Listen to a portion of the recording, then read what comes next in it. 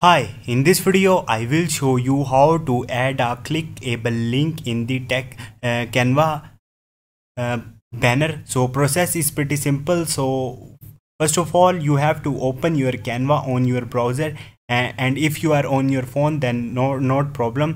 Process is same for both web browser and for the application. So right now I have opened my Canva on my desktop. So once you will do it, you have to write some text here.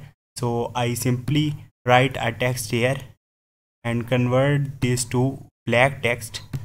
Let's suppose this is my text and I want to convert it to the hyperledger. So I simply click on this text, and once I will click on the text, so I first of all I delete this and select this text,